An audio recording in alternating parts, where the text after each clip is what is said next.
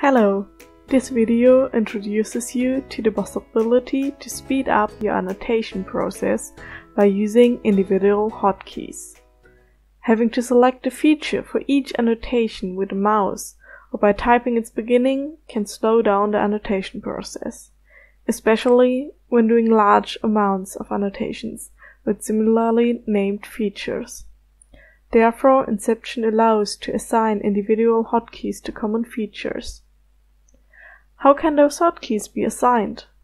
Just go to the Settings page, choose the tab Layers, and select the layer for which you want to create hotkeys. In this example, we want to do part-of-speech tagging with hotkeys. Therefore, I select the part-of-speech layer and choose the feature pos_value. On the bottom of the feature details, I am then able to add hotkeys. So we choose a value like, for example, proper noun, and assign Alt-P to it. To add the key binding, we click on the plus. Now we can define another key binding. For example, Alt-Shift-P for pronoun. You can find a list of all possible key names in the INCEpTION user guide. If we are done with adding key bindings, we just need to save them and can start profiting from using them.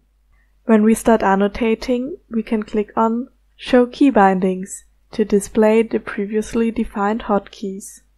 As you can see, we also added some additional ones. Now we can start using them. This makes the annotation process even more seamless and of course a lot faster. So we hope you can now also profit from the possibility to annotate with individual hotkeys when using INCEpTION. Thank you for watching this video. You can find more videos on INCEpTION on our channel. Please hit the subscribe button to receive updates when we publish new videos introducing new exciting functionalities, use cases, news, or other updates.